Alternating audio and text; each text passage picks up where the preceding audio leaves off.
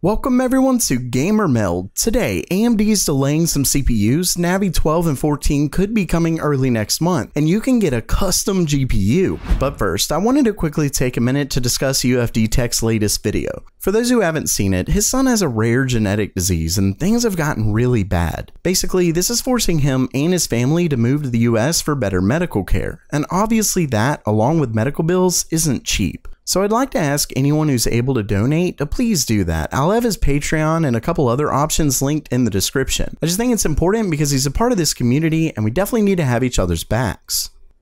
Okay, it's news time, and first up for today, I called it. A few videos back, I was forced to change my script because a retailer that originally revealed the release date of AMD's Ryzen 9 3950X had actually changed it to quote, delivery in September not guaranteed.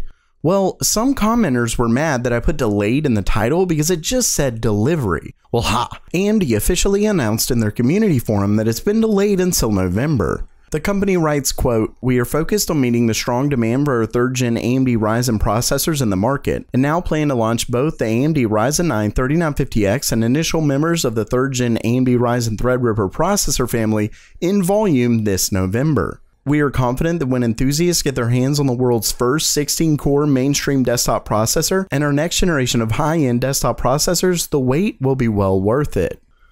So there you have it. Originally, AMD had the 3950X releasing this month, but likely due to some issues with higher than expected demand from TSMC, they're being forced to delay both it and Threadripper's launch to November. Of course, I'm just playing around for those who commented. It did just say delivered, which is why I changed it, but I'd seen a good bit of other stories suggesting it as well, which is why I originally wrote delayed. Anyway, with Cascade Lake X being released next month, AMD could be in trouble for taking a bit longer on theirs.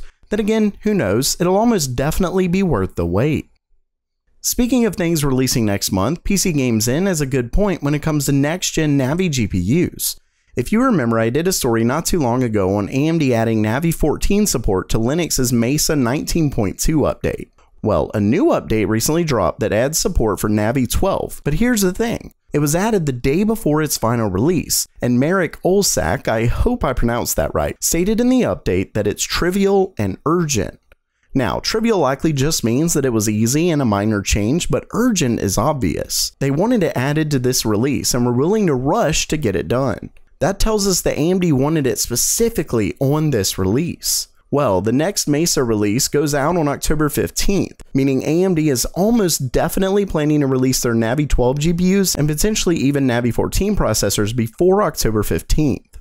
For those who don't know, Navi 12 is rumored to finally succeed the RX 500 series, and it'll likely be called the 5600 and 5500 or possibly even the RX 600 series. Navi 14, on the other hand, is rumored to be a higher tier GPU or GPUs to replace the Radeon 7. What makes this even more interesting is that we just saw a report in my last video that claims Nvidia is planning to release their GTX 1650 Ti around October 22nd, meaning both companies are likely planning to release more budget GPUs for the masses in just a few short weeks. Let's just hope they're well priced and can deliver.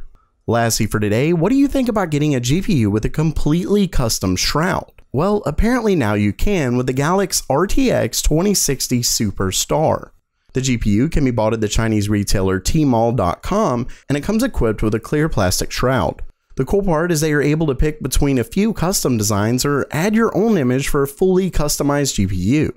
As far as what it's made of, from what I can tell, it's likely some kind of vinyl sticker. Either way, this thing is pretty cool, but it's also a bit pricey. The site has it between $34.99 and $36.99 yuan, which I believe is how it's pronounced, and that translates to around $500 to $520 US.